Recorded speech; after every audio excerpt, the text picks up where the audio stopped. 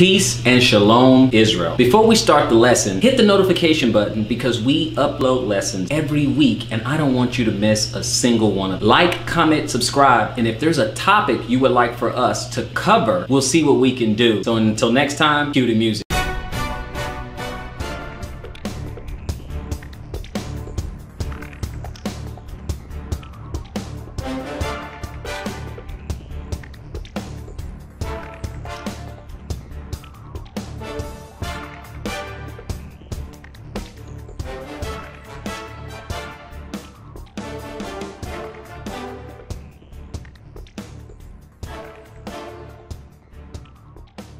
All praises to the Most High God of Abraham, Isaac, and Jacob, and peace to everyone joining me on this program. This is the Fountain of Israel Bible Studies program. And as always, it's an honor for me to stand before you on the Lord's Sabbath day. With that being said, the title of this lesson is The Prayers of the Righteous. The Prayers of the Righteous. And we want to look at, how the believers in the Bible petitioned God, how they petitioned God and the faith that they had to do in order to get an answer or response from God. Now, obviously, God doesn't work like a genie in a bottle. He doesn't just work on your command. He is a sovereign God. He is a sovereign Father, right? But we can approach him if we are righteous, because it is the prayers of the righteous. So right out of the gate, we're going to go ahead and jump right into it. And we're going to jump to Proverbs 28 and 9, because without this, you may as well you can just forget about your prayer, right? So we want to go to Proverbs 28 in verse 9. Proverbs 28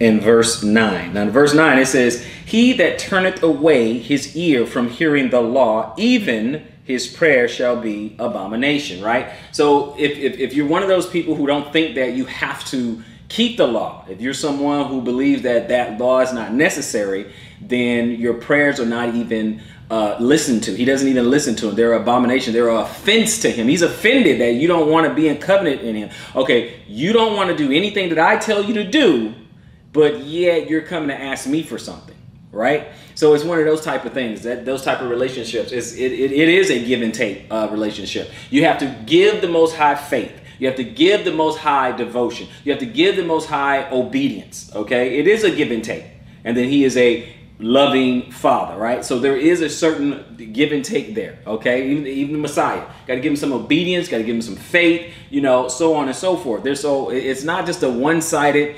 selfish relationship, because we can do that sometimes. We can be one-sided, we can be selfish, but no, it does not work that way. Okay, brothers and sisters, so we're going to go ahead and keep moving forward, and let's jump over to James. Let's go to the book of James. Okay, and when we get to the book of James, we want to start at chapter 4. And I'm going to start reading over in verse 1, okay? And James says, "From hence come wars and fightings among you. Come they not hence, even of your lust, that war is in your members?" Like, that's what you're all about. You're all about fighting and bickering and going back and forth and all that, because it's in you. It's a part of you, right? And he says, "You lust and you have not. You kill and you desire to have. You cannot obtain. You fight and war, yet ye have not, because ye ask not." Okay, "Ye ask and receive not, because you ask amiss." Now, amiss, that means you ask wrongly, right? Improperly or wrongly, right? So you're asking for the wrong thing, or you're coming at him the wrong way, or you're asking for the wrong motives, things like that. So you ask something you have not because you ask improperly or wrongly, right? Okay, there are no magic words, but just your intentions. He looks into your heart. Why are you asking for this? That kind of thing, right? And he said, "That ye may consume it upon your lusts. Ye adulterers and adulteresses, know ye not that the friendship of the world is enmity with God? Whosoever, therefore, will be a friend of the world is the enemy of God.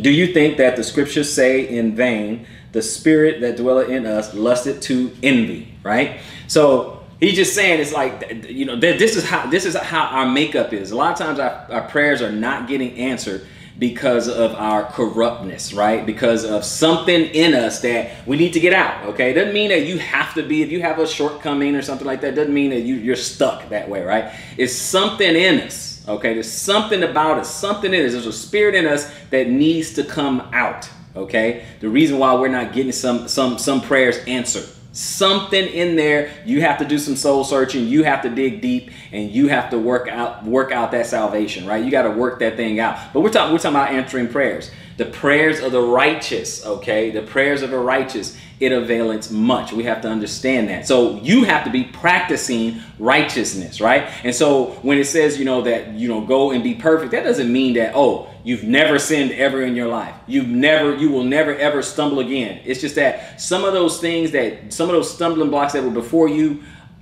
in the past, they're not in the future. Some of the things you fell short of in the past, they're not in your current situation. They're not in the future. I mean, you're working on it. You're working on righteousness. You're building your righteousness a little every single day, right? A little by little by little. You're getting a little bit better every single day. At first you come as babes in Christ, right? You come as babes and you get better and better and better, meaning sinning less, right? You should have less sin, or should be committing less sin today than you were last week, because you're supposed to be getting better and better and better incrementally, right?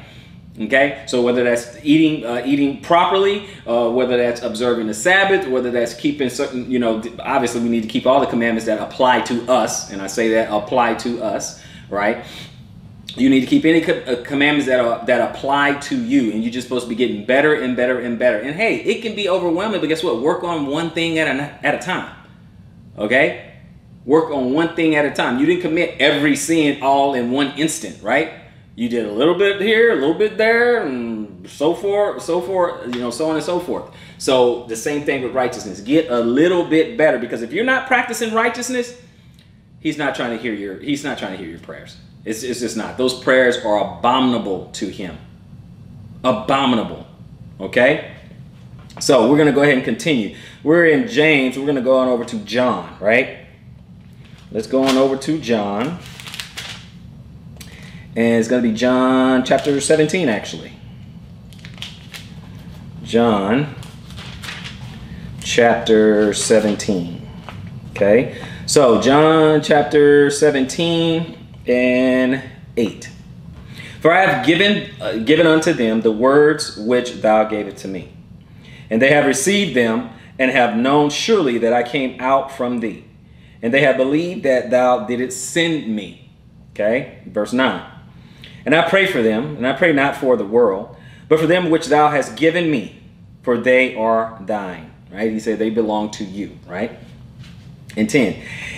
And all mine are thine, and everything that belongs to the Messiah belongs to the Father. And thine are mine, okay? And I am glorified in them. Okay? These are people who are coming to the Messiah. There's a lot of people who are not dealing with the Messiah, don't want to have nothing to do with him, right? And now I am no more in the world, but these are in the world. And I come to thee, Holy Father, keep through thy own name those whom thou hast given me, that they may be one as we are. Okay, so he just saying, so we can all be in one accord, right? One as we are, right? I am John, that's 8 and 9. Okay, so that's all I wanted. That's all I wanted for that particular passage of scripture. Okay, so he just said, like, they're still in the world. I'm not in the world anymore, right? But keep them, okay? Keep them. I'm glorified in them. Keep them, right? So this is how the Messiah is praying for you. He's praying to the Father on your behalf, right? So like I said, it's a sincere conversation. It's a sincere request. It's a sincere petition, right? There are no magic words or anything like that. I know there's some people out there, there's some prayer warriors out there, and they sound very, very eloquent in speech, and they seem like they just have prayer like poetry, right? But it's really not about that. It's the sincerity of your heart and just being real at the time, right? And you don't want to ask wrongly or amiss, right? So we are in John 17. Now we're going to go to 1 John 3. Let's go to 1 John. There we go. Chapter 3. And all I want from 1 John chapter 3 is I want verse 22. And he said, and whatsoever we ask we receive of him, because we keep his commandments and do the things that are pleasing in his sight. So let me ask you, is obedience pleasing in his sight? And does that line up with Proverbs, right? Does that line up with Proverbs 28 and 9, right? So he said, we're going to keep his commandments, and, we're going to ask him. We know we'll get it because we try to keep his commandments. Our goal is to keep his commandments. And to them, it's synonymous with being in covenant with the Father, right? We're trying to stay in covenant with the Father. That's what they're talking about. That's what it's all about, right? And so they're not asking amiss. Now, for instance, if you're praying and you disregard the law, automatically you're asking amiss. Automatically. Okay? Automatically you're asking amiss. All right? So let's just keep that in mind. Now with that, we're going to go over to Hebrews chapter 11. Okay? Hebrews chapter 11, and it's just one verse, which is verse 6. Now he says, but without faith it is impossible to please him. For he that cometh to God must believe that he is, and that he is a rewarder of them that diligently seek him. Okay? You have to be all about, first of all, without faith, forget it, right? Obedience, faith. These are elements of how you get your prayers answered. See, a lot of people, they want to run to the faith and that's it, but no obedience. No, it's going to take both. Okay, so you have to believe that he is, right? You have to believe that that Jesus the Christ, Yeshua HaMashiach, however you want to say. Some people say Yahweh Shai and all that, but you have to believe that he is Messiah, that he is the living Son of God, that he's on the right hand of the Father right now, right? You have to believe that. You have to believe the Father is the creator of all, okay? That he's above all. He is the creator of all things, okay? Through his Son. But you have to believe that, okay? You have to believe he is whom the scripture says he is. Okay, that's part of your faith right there. Okay, you can't be double-minded. You can't be riding the fence. You can't be trying to figure out, oh well, I don't know, I'm not sure. No, you can't do that. Okay, you cannot do that. All right, you have got to believe. You have got to have that straight in your mind. Okay. This is how you get your prayers. This is how you avail it much in the Lord, right? This is how you get there. Okay, so this is Hebrews. Now we're going to go to 1 John, right? We're going to go to 1 John, and we're going to do chapter 5. We're going to do 1 John in chapter 5. Okay, and we're moving rather quickly. So when we get to chapter 5, we just want 14 and 15. And it says, and this is the confidence that we have in him, that if we ask anything according to his will, he heareth us. And if we know that he heareth us, whatsoever we ask, we know that we have the petitions that we desire of him. Okay? That's the confidence. That's part of the faith. That's part of the confidence that you have. You know, you can have this confidence if you know you're not asking amiss. You know you're not being selfish, right? You know that you're praying. You're praying for the fruit of the Spirit. You're praying for your health or someone else's health. You're praying for the type of prosperity that's going to help you and your family. You're praying for your neighbor. You're praying for your enemy. Okay, you're praying for to be freed from certain strongholds in your life. You're asking. You know you're not asking them. You're praying for the right thing. Okay, you're praying for the right thing. Some people might think, oh well, if I pray for money and prosperity, that's wrong. No. It's the love of money. It's not the money. It's like, what are you gonna do with it? Okay, what are you gonna do with it? Oh, you can pray for it. You say, okay, well, I'm praying so I can get out of debt. I'm praying so that I can buy this property, this farm, so I can just live, on the land and grow my own food and take care of my animals and things like that. I'm praying for that, right? You're praying for stuff like that. You're praying for someone to get over a particular sickness or something like that, right? Those type of things you're not asking amiss over there. So, and like I said, if I circle back to money, that's not a problem as long as you're not asking amiss. Long as you're not asking amiss, there is not a problem, okay? It just really depends. As long as you're not asking amiss, right? So that's how that goes. So we're going to go on over to, where are we? We are in 1 John. We're going to go over to Matthew 17. We're going to go on over to Matthew 17. Let's see, where are we? It's Mark. We'll go to Matthew 17. 17, and 14. Okay, let's start over in 14. And he said, and when they were come to the multitude, they came to him a certain man, kneeling down to him and saying, Lord, have mercy on my son, for he is lunatic and sore vexed. For oft times he's fallen into the fire and oft into the waters. Okay, so in this case, a lunatic, it comes from a meaning like moonstruck, right? It could be from, like epilepsy or something like that, right? It just comes from moonstruck. They may not know what epilepsy was back then, but someone who, kind of, goes crazy or something. And I'm inclined to believe that it may be something that we know as epilepsy today because of what happened, because it can happen all of a sudden, right? It can happen all of a sudden, and then they could collapse, and they're having convulsions, and they're trying to swallow their tongue and things like that. It can happen at any moment, right? It can happen at any time, and so that's what we're talking about there. And like it says, have mercy on my son, for he is a lunatic and sore vexed. For oft times he falleth into the fire and oft into the water. So it doesn't matter. He harms himself on accident. He harms himself, and so there's a huge problem there, right? So he harms himself, and he's asking to be cured, right? Asking to be cured. So we're going to go, where are we? 17. And in 16, it says, and I brought him to thy disciples, and they could not cure him, right? So he brought him over, brought his son to the disciples. They couldn't get rid of what was ailing him, right? Then Jesus answered and said, O faithless and perverse generation, how long shall I be with you? How long shall I suffer you? Bring him hither to me. And Jesus rebuked the devil, and he departed out of him, and the child was cured from that very hour. See, this is all, but he believed. He believed. He said, okay, the disciples can't do it. Let me ask this guy. Okay, he can do it. Let me ask him, right?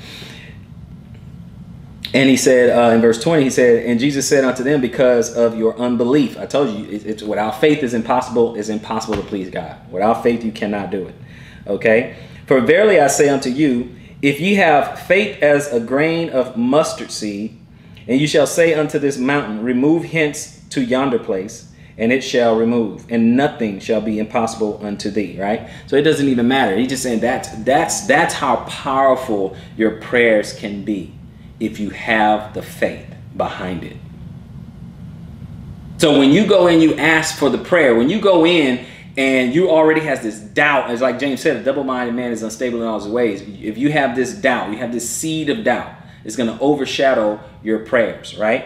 And then of course 21 says, albeit this kind goeth not out, but by prayer and fasting. Now he tells you exactly how you do it. These things, this can happen, but only by prayer and fasting. When we fast and we deny ourselves something. You want a petition from God, then you need to deny yourself something. Lean on him. Man shall not live by bread and water alone, right? By bread alone. Okay, I threw in the water, but man can't do it. Okay, so you have to. It's kind of like it's not so much what you say, but it's how you posture yourself. It's how you approach God. So in this case, you have faith.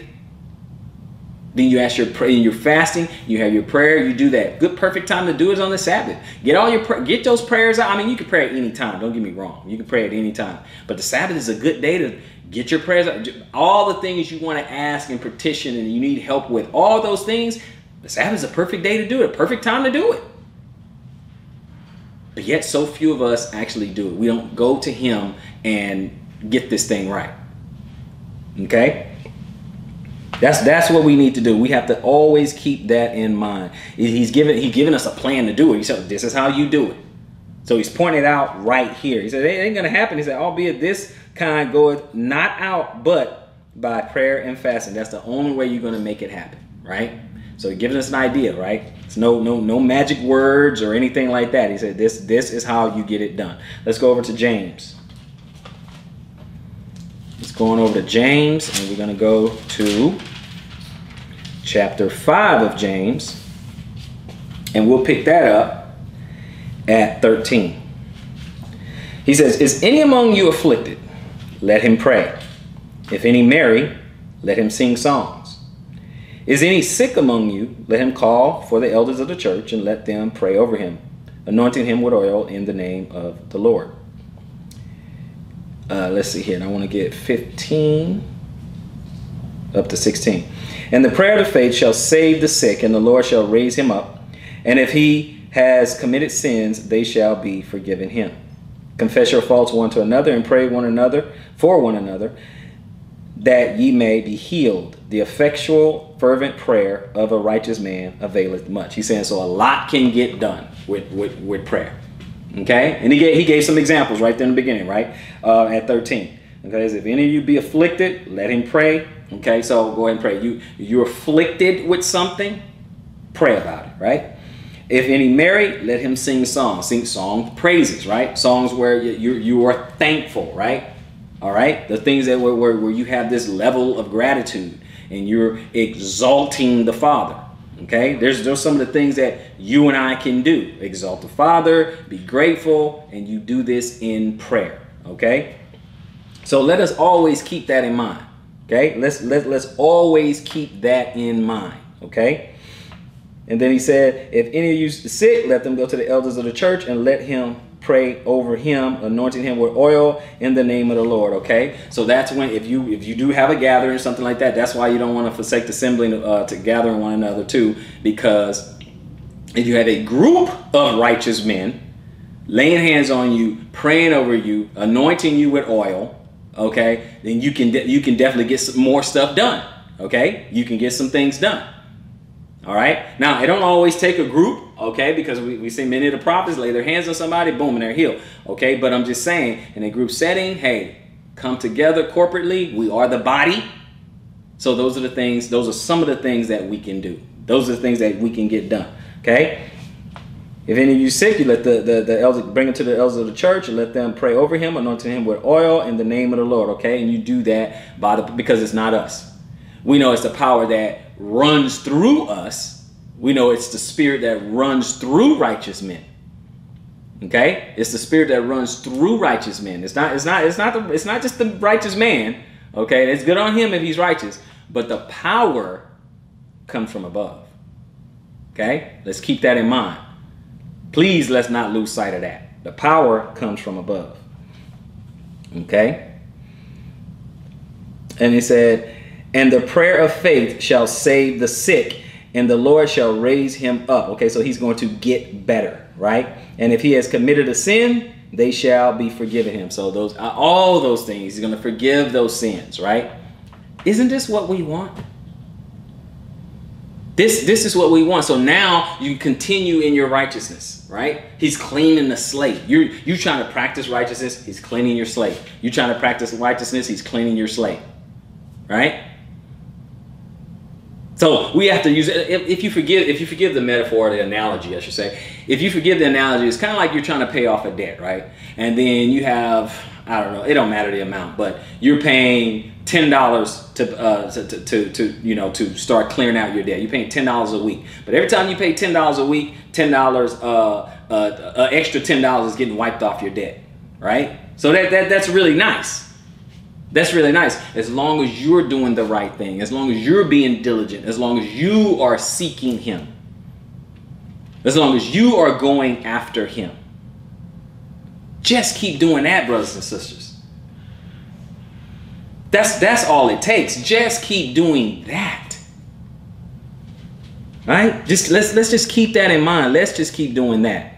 Okay? So now we're going to go to Jeremiah 29.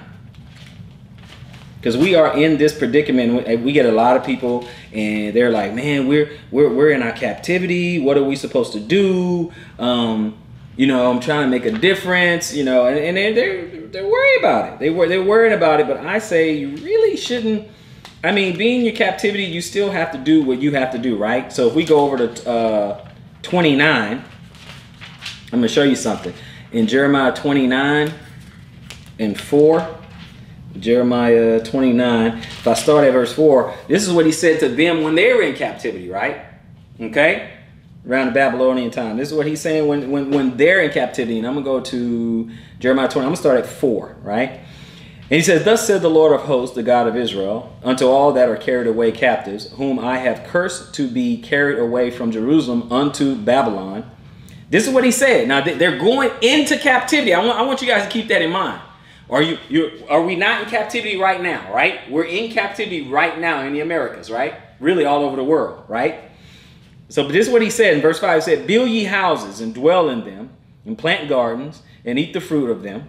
And take ye wives, and beget sons and daughters, and take wives for your sons, and give your daughters to husbands, that they may bear sons and daughters, that ye may be increased there, and not diminished.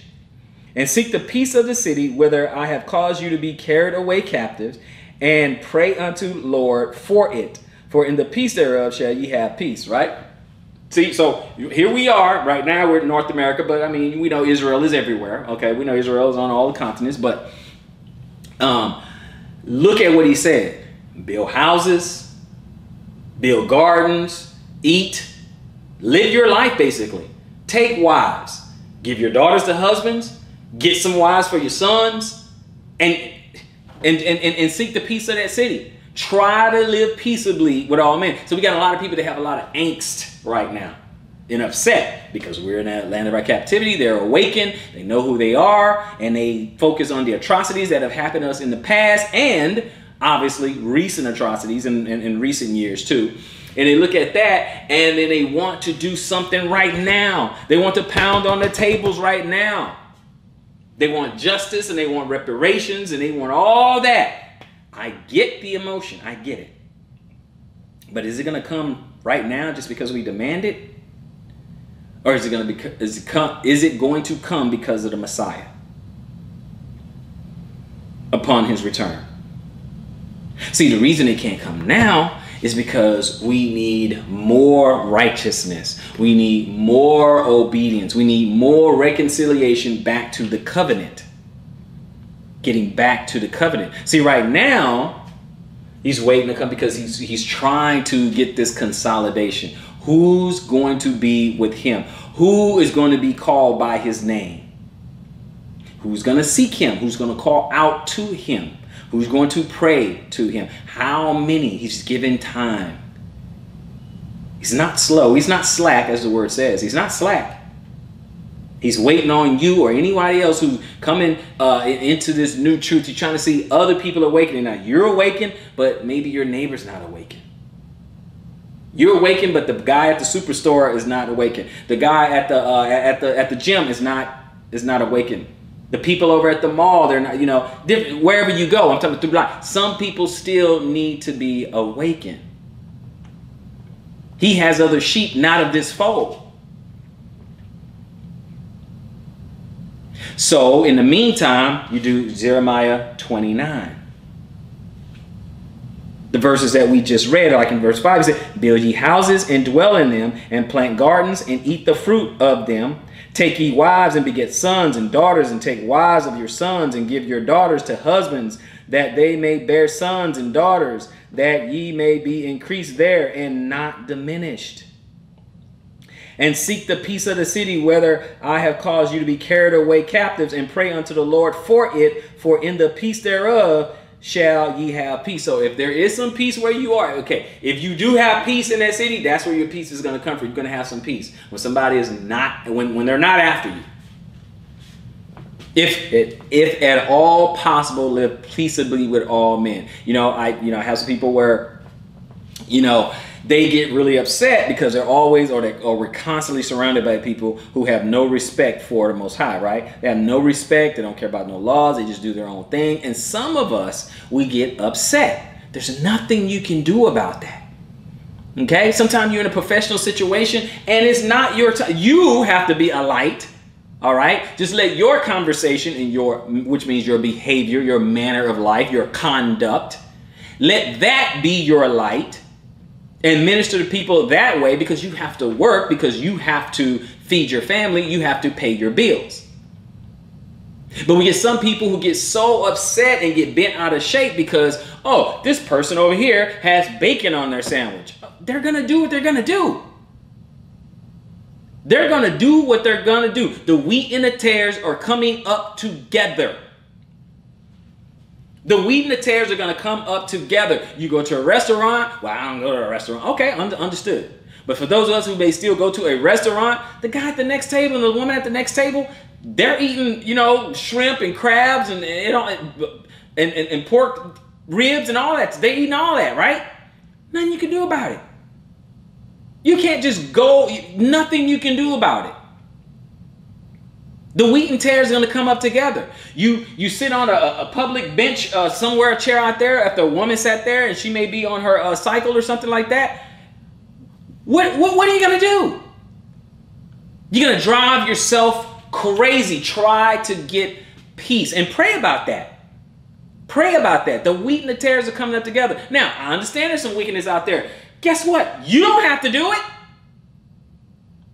You don't have to do it. I know you have to endure it. And like he said, I pray for them that are in the world. They're not of the world. I'm not going to pray for the world, but I'm going to pray for them. That's how your prayer should. Lord, how can I navigate through this world? Keep me, shield me, protect my mind, protect my spirit. Basically, put on the armor of God. Brothers and sisters, this is you're in the fight now. You're in the spiritual warfare now. And prayer is one of your weapons. Prayer is one of your weapons. But how sharp that weapon is has to do on how righteous and faithful you are. How righteous and faithful you are. That's how sharp that weapon is. Let us not forget that. Okay, we're in Jeremiah. Let's go on over to Matthew 5.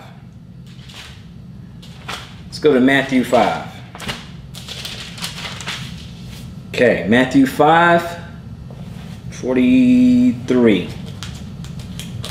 Let's go to 43 through 48. Matthew 5, 43, it said, ye have heard that it's been said, thou shalt love thy neighbor and hate thy enemy. But I say unto you, love your enemy, bless them that curse you, do good to them that hate you, and pray for them which despitefully use you and persecute you, that ye may be the children of the Father which is in heaven, for he maketh his sun to rise on evil and on the good, and sendeth rain on the just and on the unjust. For if you love them which love you, what reward have ye? Do not even the publicans the same? And if you salute your brethren only, what do ye more than others? Like, how's it different than anybody else, right? Do not even the publicans also? Be ye therefore perfect, even as your Father which is in heaven is perfect. See, I was just ranting about that, right? You got enemies, you got obstacles in your way and stumbling blocks, and you have enemies out there. You need to pray for that. Pray for them that steal from you. I mean, I've had stuff stolen from me. Pray for them. A lot of stuff I'm working on. But like I said, when I'm preaching to you, I'm preaching to me too. Pray for them. And you get better. You get knocked down. You get up. You get better. And you pray for them. You work on some things. You work on some things, but you, in the meantime, be righteous. Be righteous. Pray for them. Don't be as wicked as they are. Pray for them. Okay? Let's go over to Luke 23. Luke 23.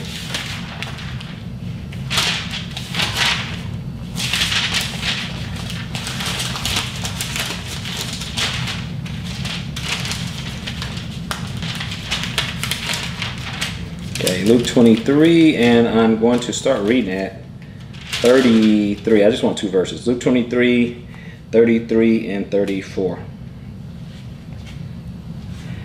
And when they were come to the place which is called Calvary, there they crucified him and the malefactors, one on the right hand and the other on the left. Then said Jesus, Father, forgive them, for they know not what they do. And they parted his garment and cast lots. Right? So, he's just prayed for some people who are currently doing him wrong. They're currently doing him dirty, meaning he's innocent. He didn't do anything. He didn't do anything. He just fed people, healed people, preached to people. That's it. Now, I understand the Pharisees and the Sadducees, were losing their power, and he was gaining influence, and they didn't want the people looking at them sideways, giving them a side eye because of what they're teaching versus what this Messiah is teaching, right? But look, in the middle of it, they're crucified. He's up on the cross. He see what they're doing. Okay, what? They parted his vestures, crown of thorn, nails in his hands and his feet, and all that, doing all this stuff to him, right? Forgive them, Father, they know not what they do. Did he pray amiss? Look at him versus you or I. Can we do that? Because he came and gave us an example. He definitely left an example. It's a high mark, I tell you that. That bar is set high. Can you do it?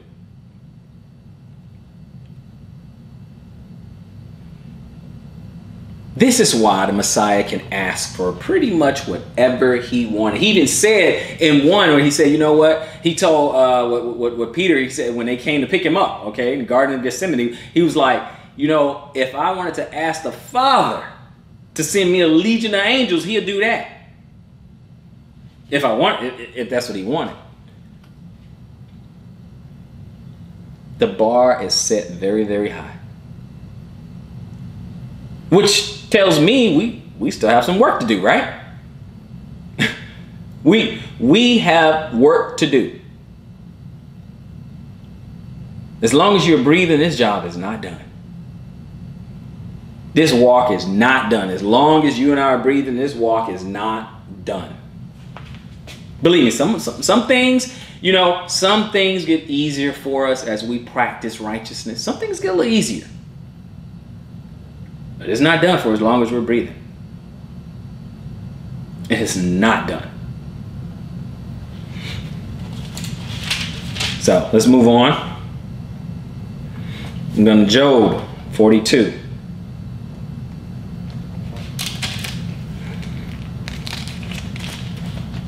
Okay, let's go on over to Job. Okay, and we're going to start at verse 7, 42 and 7. 7 says, and it was so that after the Lord had spoken these words unto Job, the Lord said to Eliphaz and the Temanite, my wrath is kindled against thee and against thy 2 friends, for ye have not spoken of me the thing that is right, and my servant Job, as my servant Job has. See, the way you talking to me, no. And he says, verse 8, therefore take unto you now 7 bullocks and 7 rams, and go to my servant Job, and offer up for yourselves a burnt offering. And my servant Job shall pray for you, for him will I accept, lest I deal with you after your folly, in that ye have spoken of me the thing which is right, like my servant Job. Okay, look at what he's saying. Okay, in verse 9 he said, so Eliphaz the Temanite, and Bildad the Shuhite, and Zophar the Naamathite went and did according as the Lord commanded them. And the Lord also accepted Job. And the Lord turned the captivity of Job when he prayed for his friends. Also the Lord gave Job twice as much as he had before. So the effectual fervent prayer of a righteous man availeth much. See, since his friends, since Job's friends, since they were talking reckless, the Lord did, no. You can't ask me for anything. No, not you. I'll take it for Job on your behalf, but not you.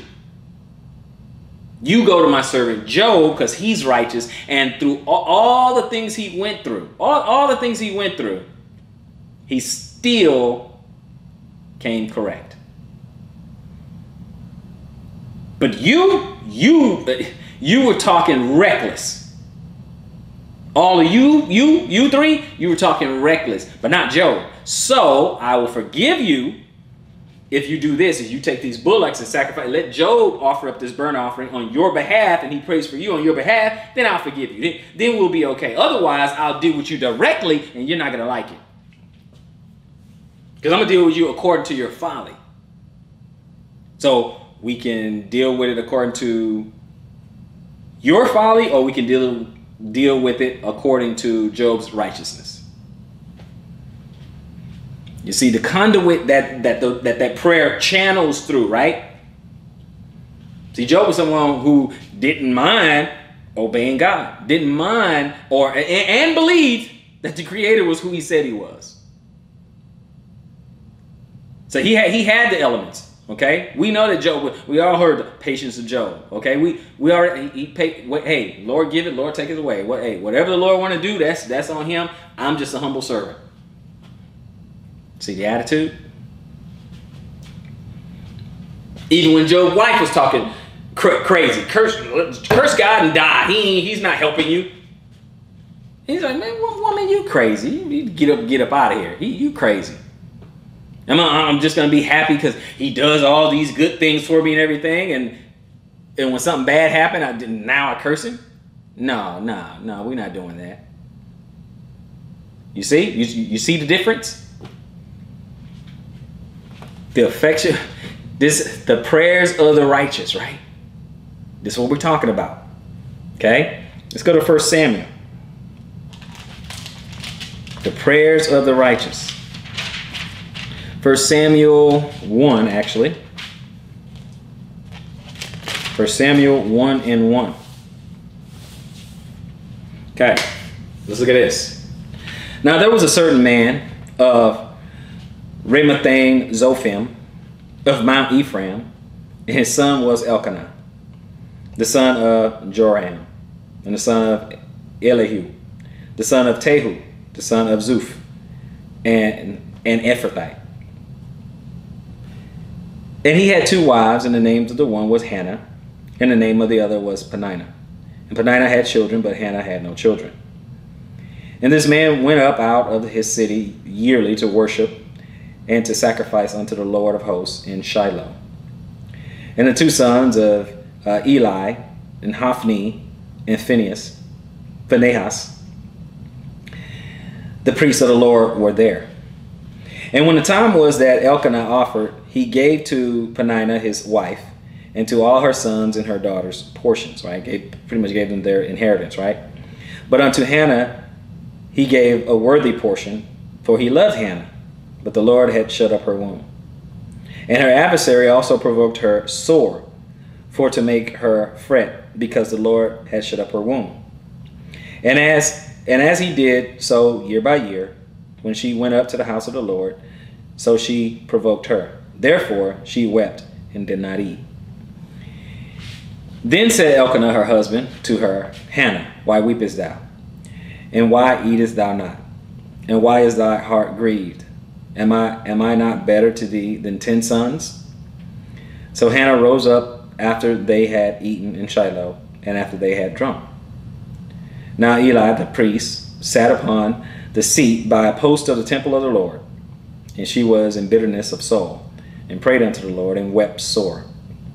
And she vowed a vow, and said, O Lord of hosts, if thou wilt indeed look on the affliction of thy handmaid, and remember me, and forget thine handmaid, and not forget thine handmaid, but will give unto thy handmaid a man-child, then I will give him unto the Lord all the days of his life, and there shall no razor come upon his head. And it came to pass, as she continued praying before the Lord, that Eli marked her mouth. Now Hannah, she spake in her heart, only her lips moved, but her voice was not heard. Therefore, Eli thought she had been drunken, right? So he didn't hear her petition, right? She was praying and she was just under her breath, right? Like she's mumbling under her breath. So he just thought she was just drunk. And Eli said unto her, how long wilt thou be drunken? Put away thy wine from thee. And Hannah answered and said, no, my Lord, I am a woman of a sorrowful spirit. I have drunk neither wine nor strong drink, but have poured out my soul before the Lord. She's basically, I cried my heart out. I'm praying before the Lord. I'm asking, right? Count not thy handmaid for a daughter of Belial, for out of the abundance of my complaint and grief have I spoken hitherto. Then Eli answered and said, go in peace, and the God of Israel grant thee thy petition that thou hast asked of him. Okay, and we got one more verse. We're going to do 18. And she said, let thy handmaid find grace in thy sight.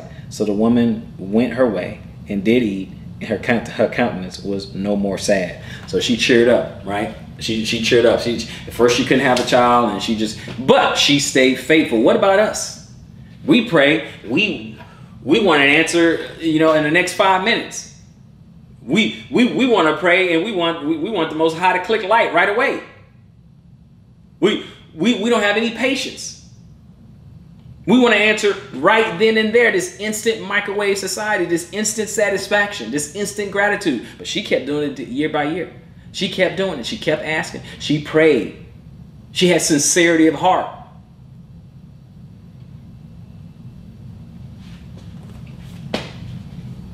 We have a lot of examples here, brothers and sisters. We have examples of how our attitude should be. And we know later we know she had a child.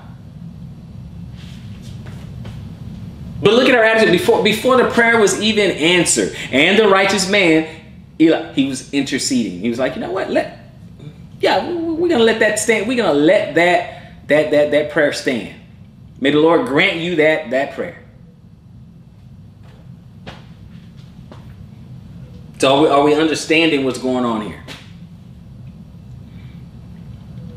For righteous man. Now she had sincerity of heart. She kept her righteousness. She kept doing what she had to do. And she left. She satisfied. Said, you know what? Oh, it's cool. All right. If it's the Lord will, I'll get it. How's your attitude? Let's continue. Acts chapter 10.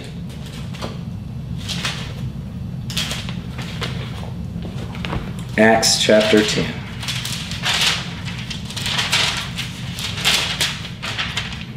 Okay, Acts 10, and we are going to 1 through 6. There was a certain man in Caesarea called Cornelius, a centurion of the band called the Italian band, a devout man and one that feared God with all his house, which gave much alms to the people and prayed to God always. He saw in a vision evidently about the 9th hour of the day an angel of God coming in to him and saying unto him, Cornelius. And when he had looked upon him, he was afraid and said, what is it, Lord? And he said unto him, thy prayers and thy alms are come up for a memorial before God.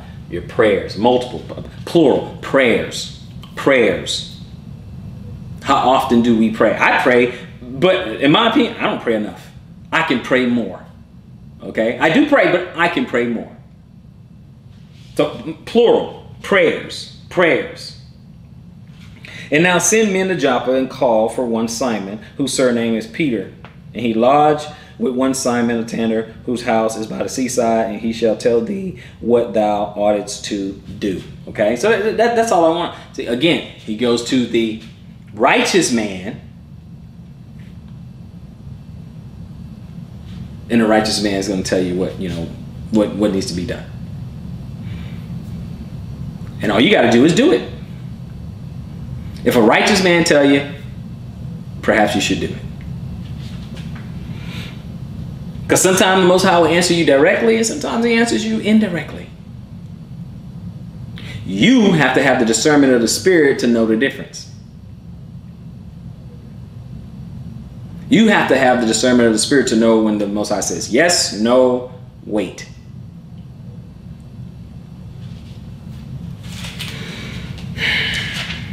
Let's continue.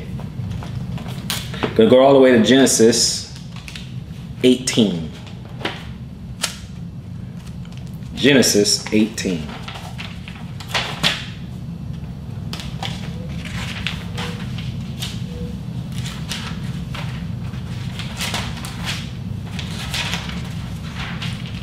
Okay, Genesis 18 and 20. We're going to do 20. We'll start at 20 and stop at 33. So 20, it says, "And the Lord said, because the cry of Sodom and Gomorrah is great, and because their sin is very grievous, I will go down now and see whether they have done altogether according to the cry of it, which is come unto me, and if not, I will know. And the men turned their faces from thence and went toward Sodom, but Adam stood yet before the Lord." Abraham, I'm sorry, excuse me, not Adam, Abraham. "And Abraham drew near and said, Wilt thou also destroy the righteous with the wicked?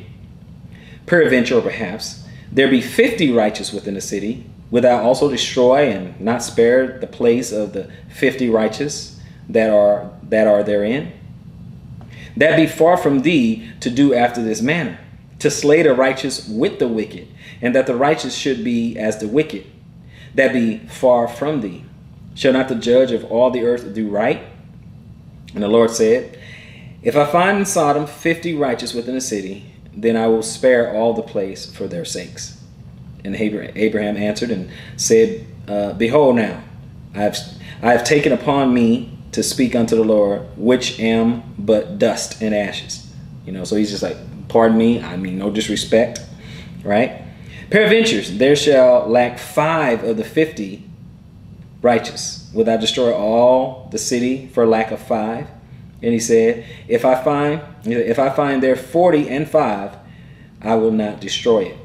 And he spake unto him yet again and said, Peradventure, there shall be 40 found there. And he said, I will not do it for the 40's sake. And he said unto him, Oh, let not the Lord be angry, and I will speak. Peradventure, there shall 30 be found there. And he said, I will not do it if I find 30 there." So he is bargaining all the way down. "And he said, Behold now, I have taken upon me to speak unto the Lord, and peradventure there shall be 20 found there. And he said, I will not destroy it for 20's sake. And he said, Oh, let not the Lord be angry, and I will speak yet but this once. Peradventure 10 shall be found there. And he said, I will not destroy it for 10's sake. And the Lord went his way as soon as he had left communing with Abraham, and Abraham returned unto his place." Now, let me just go ahead and let you know that Abraham was petitioning hard. He was petitioning hard. Okay, if it's 50, will you not destroy? Will you let the city stand? If it's 45, would you let the city stand? If it's 40, if it's 30, if it's 20, will you let the city stand? And the Lord kept agreeing to all those lower numbers, right? But guess what? The only reason that Abraham had space to talk like that, to petition like that, is because Abraham was righteous and faithful. He was obedient and faithful. That's the only reason why. His petition, his prayer, he's going back and forth with the Lord. He said, hey, please, I mean, no disrespect. I know I am just dust and ashes. I know I'm nothing, but let me ask you. Brothers and sisters, the only reason why he was able to do that was because he was righteous. Because the prayers of the righteous, and this is the petition he's asking back and forth, because he's righteous, he's able to do that. If we are righteous, we can get our prayers answered. But you have to be in this walk. You have to be in this walk. That's the only way it works. Let's go to Deuteronomy 9.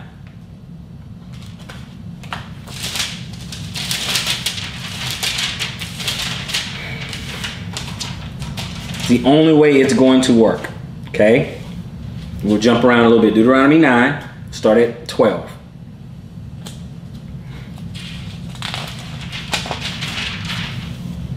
He said, and the Lord said unto me, arise, and get thee down quickly from hence. For thy people which thou hast brought forth out of Egypt have corrupted themselves, and they were quickly turned aside out of the way which I commanded them, and they have made them a molten image. Furthermore, the Lord spake unto me, saying, I have seen this people, and behold, it is a stiff-necked people. Let me alone, that I may destroy them, and blot out their name from under heaven. And I will make of them a nation mightier and greater than they. So I turned and came down from the mountain, and the mount burned with fire, and the two tables of the covenant were in my two hands. And I looked, and behold, ye had sinned against the Lord your God, and turned aside quickly out of the way which the Lord had commanded you. And I took the two tablets and cast them out of my two hands and brake them before your eyes.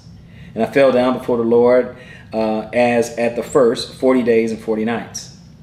And I did neither eat bread nor drink water. There's the fasting again, because all your sins which ye sin in doing wickedly in the sight of the Lord, to provoke him to anger. Okay, so look at what he's saying. Okay.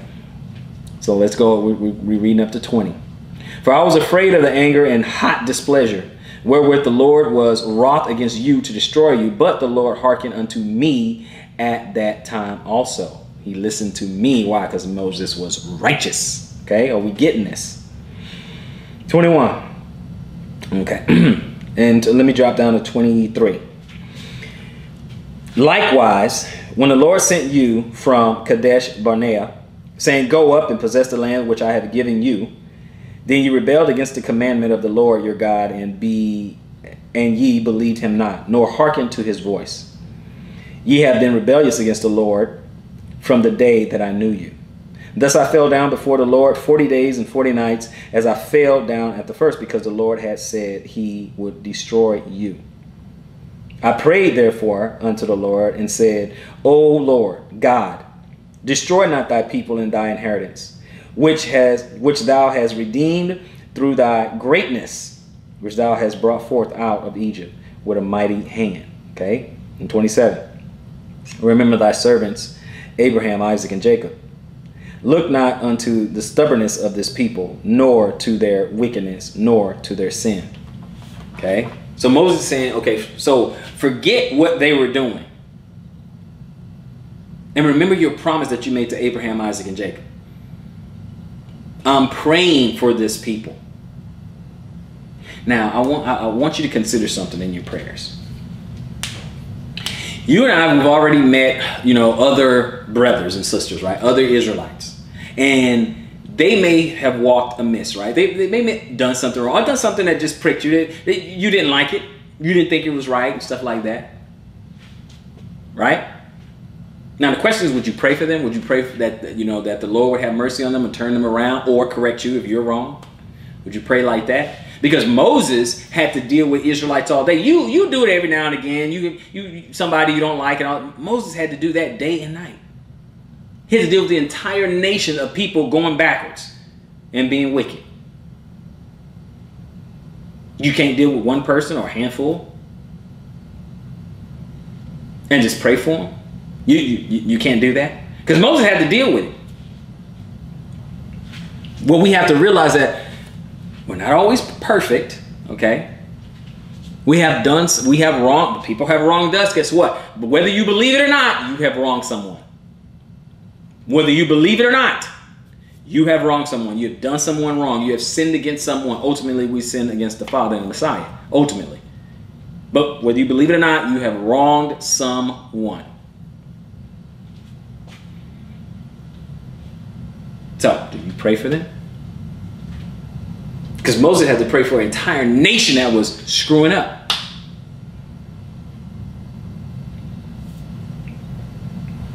Moses was offended all the time. He has the law and looking at someone who know better. Some people who just know better. And they're still screwing up. So what about you? What about you and I? What are we going to do? You going to pray for them? All right, let's go ahead and get... I have some bonus scriptures down there, but let me go ahead and do Daniel real quick. We'll go there first. and then we'll close it out. Let's go to the book of Daniel.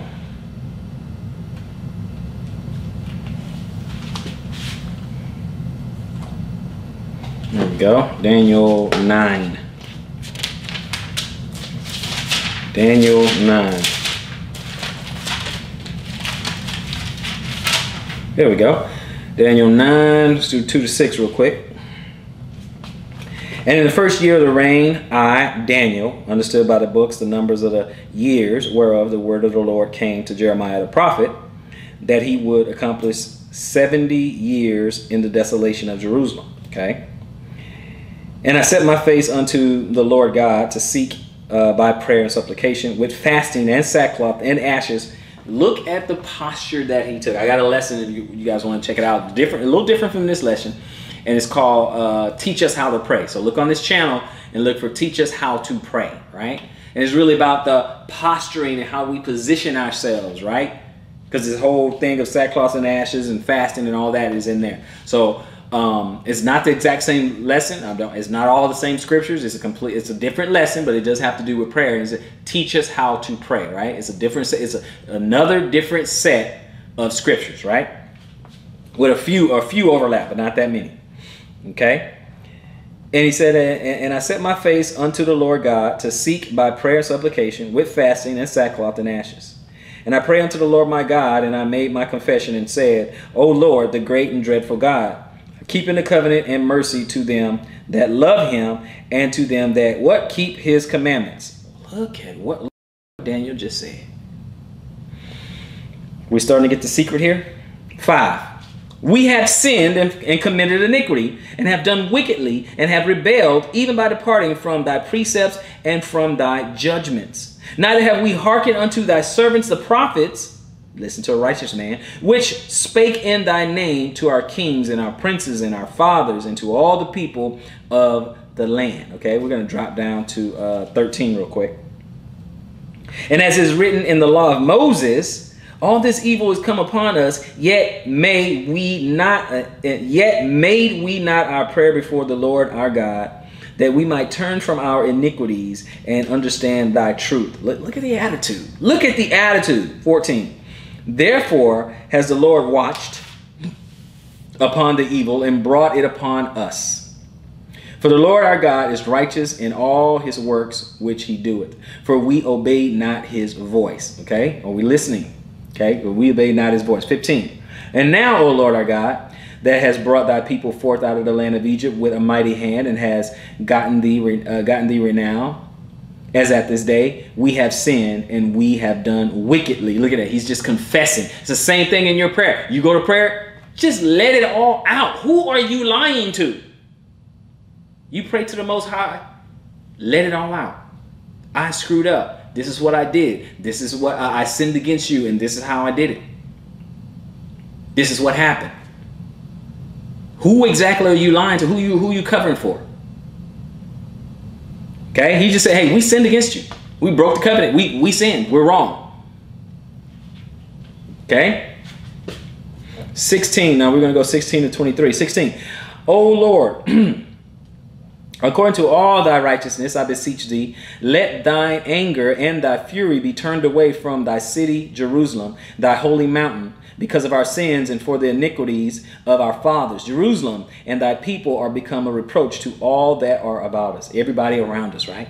Now, therefore, O Lord, hear the prayer of thy servant and his supplication, and cause thy face to shine upon thy sanctuary that is desolate, for the Lord's sake. O my God, incline thy ear and hear. Open thine eyes and behold our desolation in the cities which is called by thy name. For we do not present our supplication before thee for our righteousness, but for thy great mercies. Not because we're so great, right? O Lord, hear, O Lord, forgive, O Lord, hearken and defer not for thy own sake. O my God, for thy city and thy people are called by thy name. And while I was speaking and praying and confessing my sin, very important, and the sin of my people Israel, and presenting my supplication before the Lord my God for the holy mountain of my God. Yea, while I was speaking in the prayer, even the man Gabriel, whom I had seen in the vision at the beginning, being caused to fly swiftly, touched me about the time of the evening oblation. And he informed me, and he talked with me, and said, O Daniel, I am now come forth to give thee skill and understanding. At the beginning of thy supplications the commandment came forth, and I am come to show thee, for thou art greatly beloved. Therefore understand the matter and consider the vision. Daniel was a righteous man. Okay, do we understand? Or are we getting it? See, Daniel was righteous. So he said, as soon as your supplication came up, Lord, dispatch Gabriel and say, hey, go help out my servant. Are we starting to get it? Soon as it was time, you're righteous, boom, dispatch him, hey, give him some skill and understanding. Let him understand, let him interpret. And he was praying for himself. He was confessing for himself. Hey, I sinned, I wicked. He think too highly of himself. And he said it for Israel too. They sin, they're wicked. And we don't deserve, we don't deserve this mercy. We really don't. But we asking you according to your mercy, not according to our righteousness. I'm asking according to your mercy. See, there's some clues on how to do this, right? So when you in your prayer life, pray for yourself and pray for your brothers and sisters. Confession. And you have faith. See, he's giving us clues when we break down each little piece, little elements. Okay, so what did he do? Oh, sackcloth and ashes stuff. Meaning humbling yourself, mourning, crying, being sincere. Okay, I'm not saying you have to cry every time you pray. I'm not saying that. But what I'm just saying is that you have a great matter. You got something weighing on you that heavily. You need something big time. Then you might need to do some big time praying.